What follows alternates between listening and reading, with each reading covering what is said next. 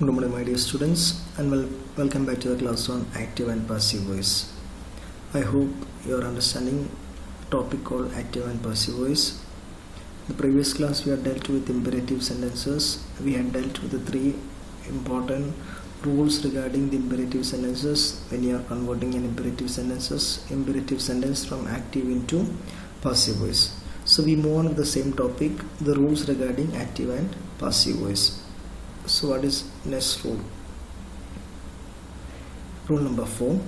Instead of by in the active voice, you remember that is one of the basic changes of active and passive voice. When you are converting an active into passive voice, we have to use the word called by to denote the agent.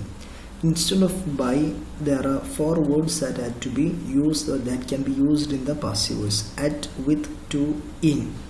So when you are using these 4 words, you must know the circumstances or the meaning or the situations when you must be using all these 4 words. So that's rule number 4. Instead of by, we have 4 other words like at, with, to, in. These are the words to be used in the passive voice. Let's see how and where it works. So first one is at. Where do we use it? At after expressions of alarming and surprising. So this is a place where you must, instead of the word called by, we can use the word called at. When the word called at indicates alarming or surprising. Alarming and surprising. For an example, his condition alarmed me. Alarmed means frightened me. So when you are converting to passive voice, how does it happen? I was alarmed at his condition, not by his condition, at his condition. So this is how we are avoiding the word called by, and we are using the word called at. So at is used, or it is when it is denoting, or it is used after the expressions of alarming and surprising. Example, his condition alarmed me. I was alarmed at his condition, not by his condition, but at his condition. Now we have to use the word called to. After expressions of known and obliged.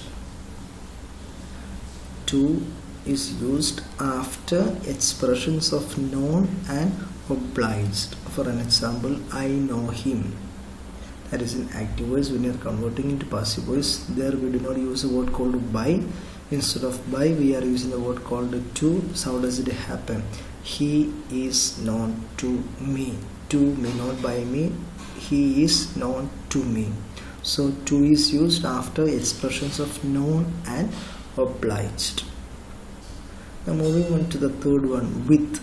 With is used after expressions of pleased, satisfied, and impressed. The word called with can be used instead of by after expressions of pleased, satisfied, and impressed. Your honesty has pleased me. That is in active voice. When you are converting into passive voice, I have been pleased with your honesty, not by your honesty. I have been pleased with your honesty. So that is how we use the word called with instead of by. Now we have to use the word called in. In is used after expressions of interested and consisted. In is used after expressions of interested and consisted instead of the word called by. For an example, this job interests me. That is in active voice. When you are converting into passive voice, I am interested in this job. See, we have used the word called in instead of the word called by.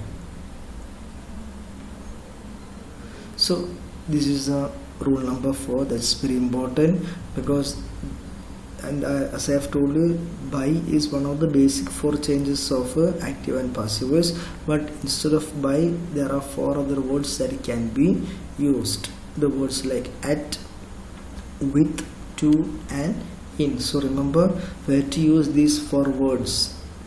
Where does it come? After what type of expression do we use these four words instead of the word called by, at, with, to and in? I hope you have understood, and this is the end of imperative sentences, and with that one we are winding up the topic called active and passive voice. I hope you have understood. Once the topic is over, I will give some exercise for you so that you can understand whether you have understood the rules that I am teaching you. So take care and study well, my dear students.